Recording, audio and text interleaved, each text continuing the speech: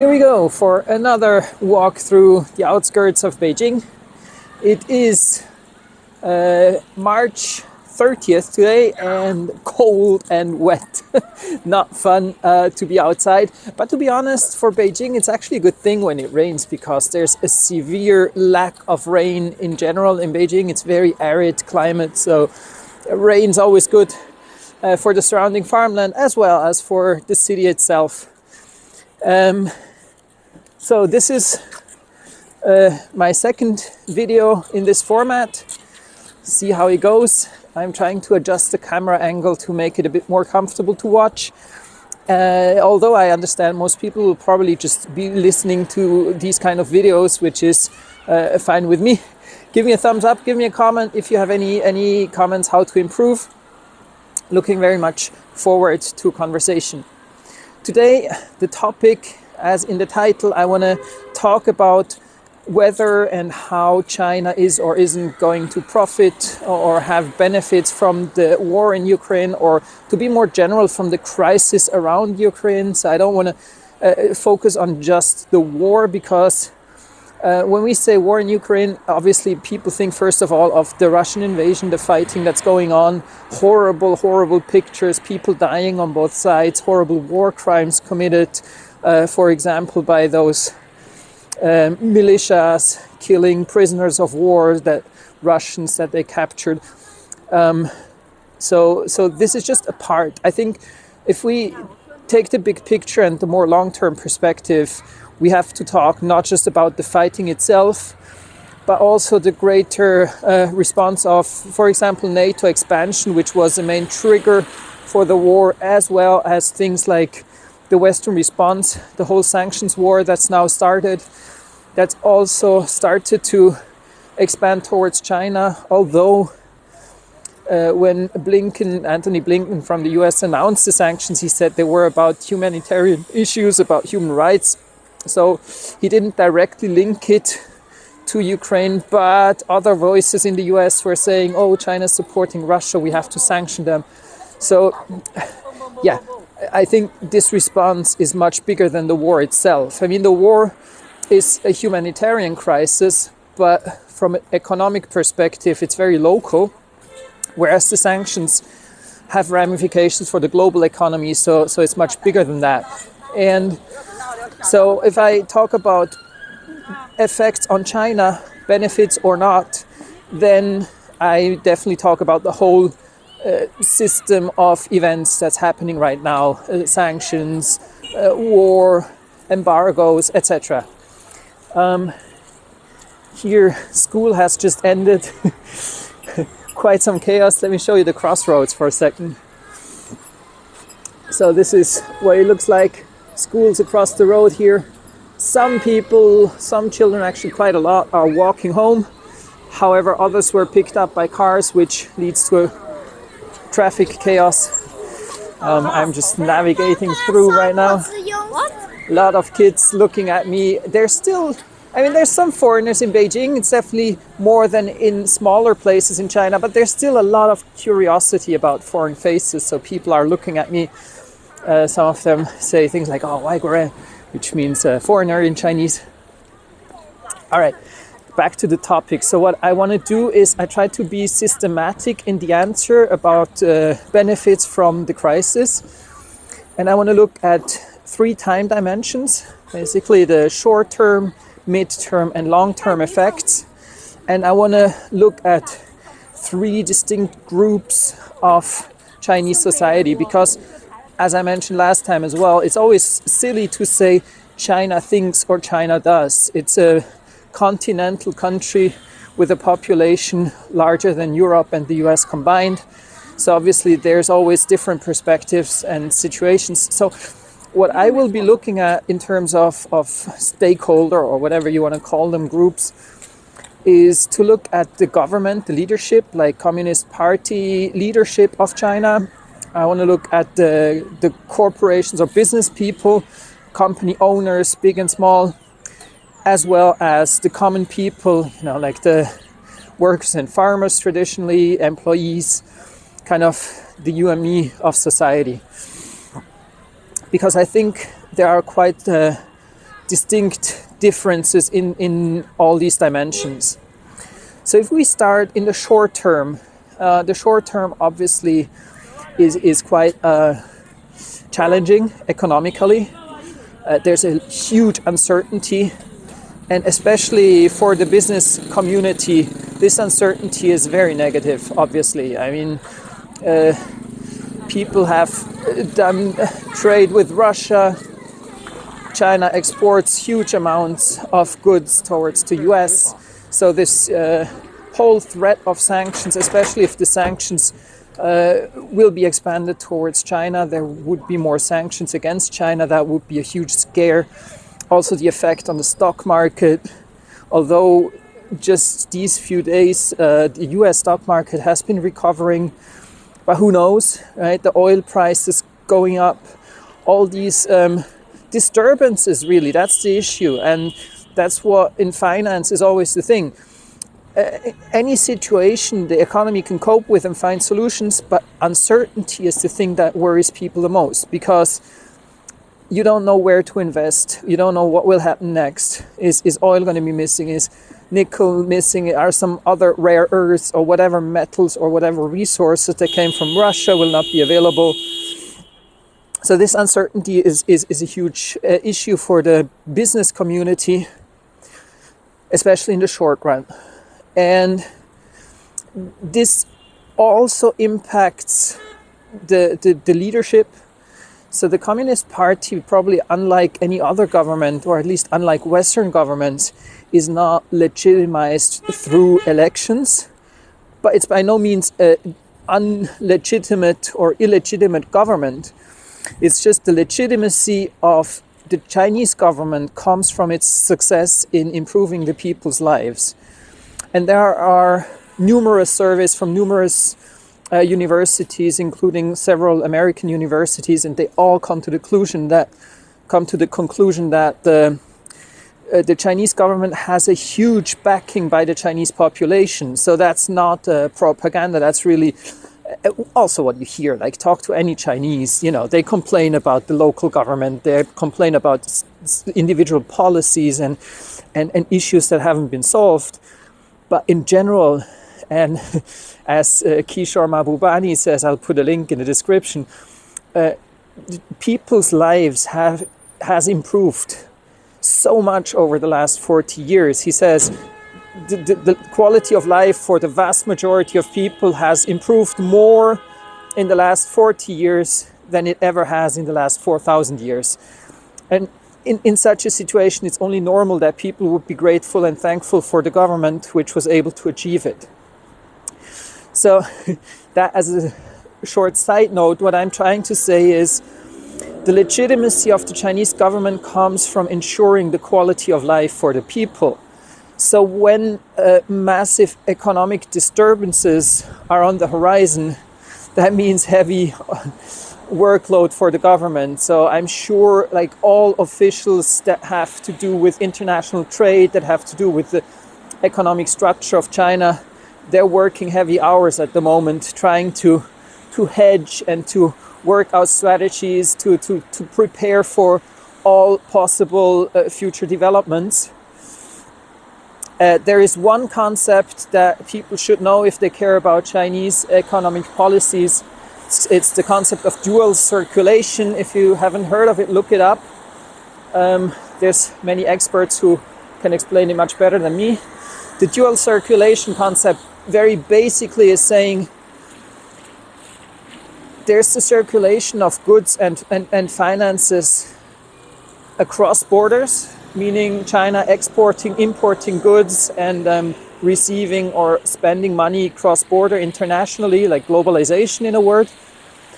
And then there's the second circulation, which is China internally. Now, for me as a Swiss, it doesn't make sense to talk of this as two circulations, but if you lead a continental country with 1.4 billion people, it actually makes a lot of sense to say either one can be important, they can be equally important, or in the developmental stage that China now is, definitely the trend is towards making the internal circulation, meaning the internal economy, more and more important for China's economy as a whole. So kind of getting rid of the dependency on exports. So China's development model for a while has depended on exports to get in foreign currency, foreign technology, foreign investment, which then drives the economic development inside China. Now the focus is more and more towards the internal circulation, use internal domestic investment, internal own developed technologies to drive future economic growth, as well as internal consumption as a driver for economic growth. And I've seen recently a lot of talk in Chinese social media from Chinese experts, economists and strategy experts who say exactly that. So the internal circulation must be sped up, must be focused on, must be invested more to really drive this internal economic development because of the external uncertainty, also because of the worry that maybe the US will try the same thing they've done on Russia, to try that also on China. So that's some things that political leaders, political experts are currently feverishly discussing. And for the common people, I think in the short term, the thing they feel most is obviously, like all around the world, the rising gas prices, gasoline. I mean, a lot of people don't drive themselves. There's a much less car ownership overall than in Western countries. But truck drivers obviously need diesel fuel. Prices have gone up heavily. That impacts prices for everything because whatever's transported needs gasoline. So yeah, so this is what common people mostly feel, increasing prices for any consumer goods. And this worries people. Obviously, a second worry is anyone that has anything to do with export-oriented business. They'll worry about jobs, job security, and the overall trend of the economy. This uncertainty, everybody knows about this, so everybody's a bit on edge. Though I have to say, I feel like common people in China, they have this massive trust in the government. So it's kind of like, yeah, we're worried, but somehow they'll figure it out. So that's kind of the sentiment as I would describe it. Then, if we look a bit more on the midterm perspective, let me just check that I don't forget any important parts that I've been wanting to talk about. Yeah, I mean, in the midterm, the question is very much how the sanctions will pan out. Because at the moment, the vast majority of the world hasn't joined in the sanctions. We have to be very clear about this. In the West, we have this feeling of the international community has isolated Russia, and maybe China is the one rogue nation that supports Russia still. That's not the case. As I've said last time, India, South Africa, Brazil, Turkey, even NATO member Turkey, Israel, all of Arabia, all of Africa, they all refuse to join in the sanctions. So in the midterm, if I say midterm, I mean like 1-2 years from now, the big question is how that will pan out. Because at the moment, the US has still a massive secret weapon, which is the US dollar.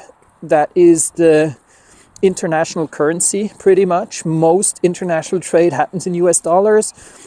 And sometimes the US is weaponizing this by just saying any transaction that is done in US dollars must not be done with one of these countries. For example, Iran at the moment. That's what got Huawei in trouble, because they did a transaction through a US bank, or through a bank with a branch in the US, in US dollar, and that's when the US said, okay, you violated our sanctions against Iran.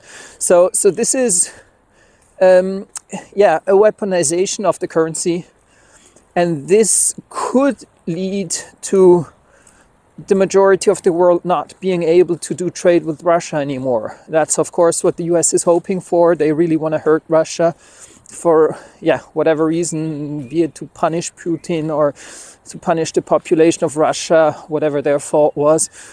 But it's not certain that that works, because for one, Russia is way more important in the international economic system than for example, Iran. Obviously, Iran has oil and some resources, but Russia has a lot of oil and a lot more different resources, as well as a much more sophisticated technology and industry base. Weapons technology, medical technology, medical industry. They're just economically way more important than, and of course food as well. I think that's been a topic recently, like food security. So it's much harder to just carve out Russia from the international economic system. So we'll have to see, really, because I think what's been astounding is how fast and how many countries have announced to start trading in other currencies than the US dollar, and especially when it comes to oil trade. For example, India announcing that they will buy gas and oil in ruble in the future.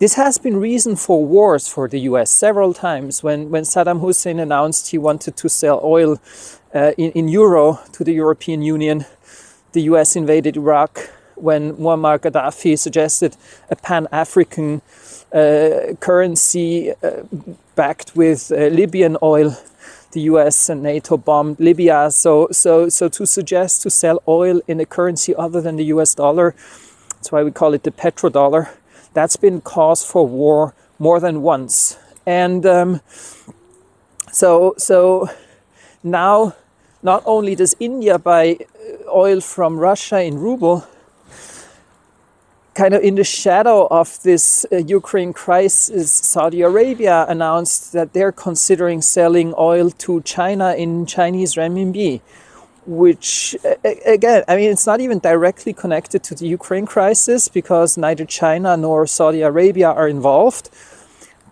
But somehow there seems to be a massive change going through the international system. And I think a huge question mark is how that change will pan out. So will there be a completely new economic system?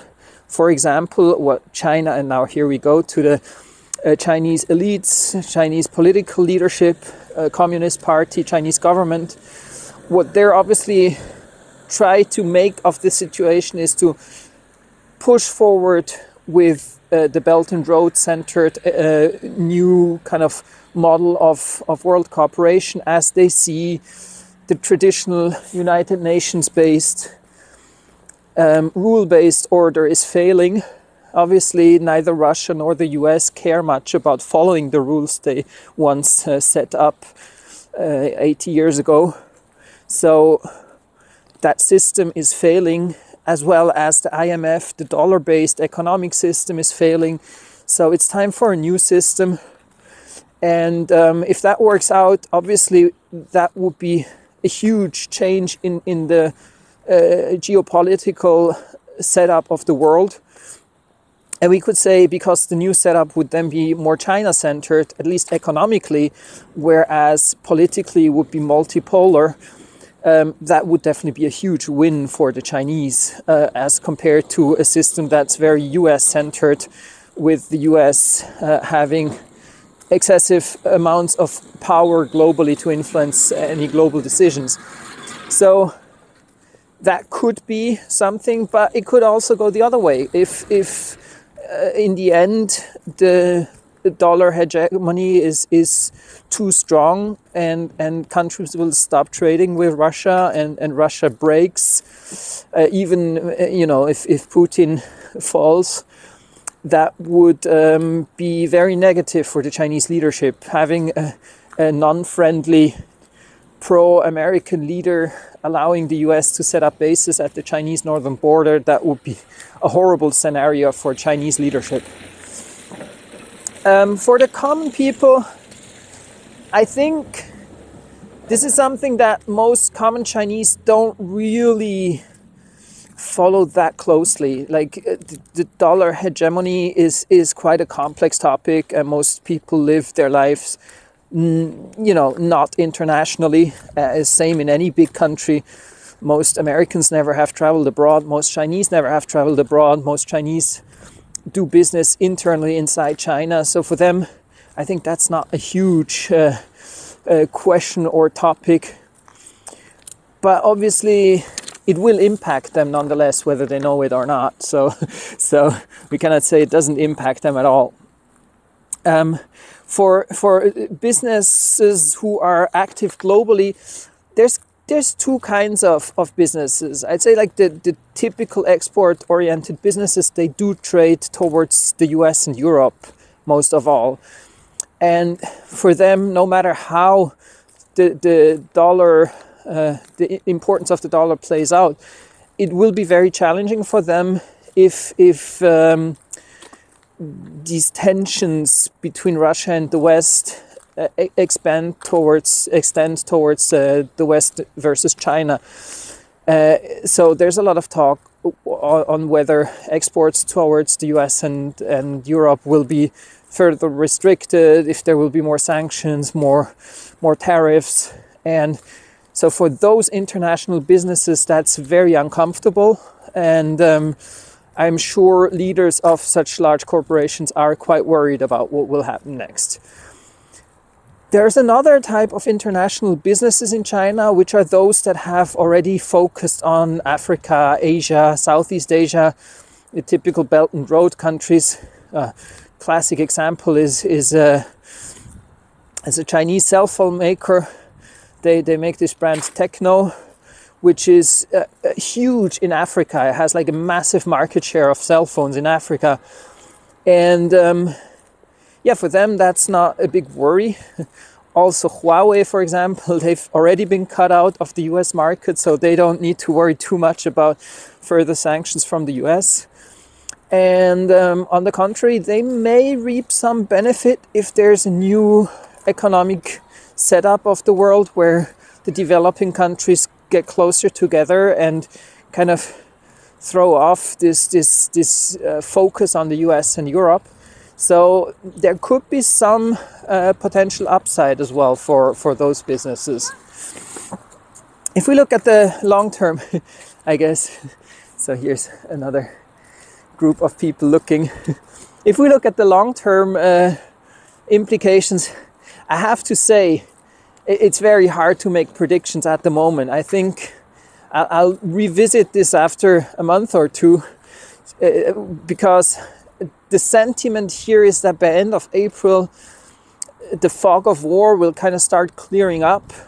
The war itself will probably end, and it will become more clear whether after the end of the war, sanctions will be lifted. I mean, how is continental Europe hoping to survive this and next year if they really reject buying oil and gas from Russia in ruble?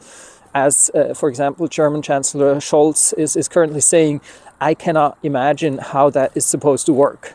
So there's a possibility that once the fighting ends, once Zelensky ends up surrendering and signing a peace deal, that there will be more, the sanctions will be at least reduced.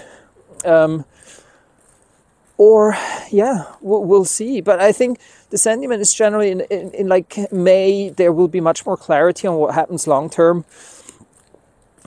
I think generally China is cautiously optimistic that in the long run, like 5 years, 10 years from now, no matter what the short-term detours and challenges are, in the long run, China will be the biggest economy. And once that's happened, the world will automatically and gradually shift towards becoming a more China-centered world. So this is a very we call it materialist approach, not in the ethical sense, but in the Marxist sense, like the material historic outlook. So material economy determines the superstructure of society, the culture and everything.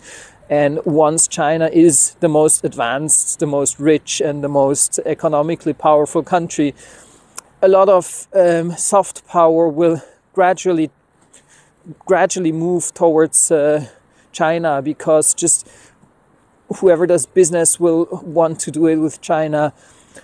Most advanced technology will be coming from China. There's a lot of optimism in that respect in China, and I share this optimism. I mean, if you see like the way Chinese companies are innovating, the way Chinese highly educated Chinese engineers, scientists, and all kinds of like white collar workers are really digging in to make fast, rapid progress.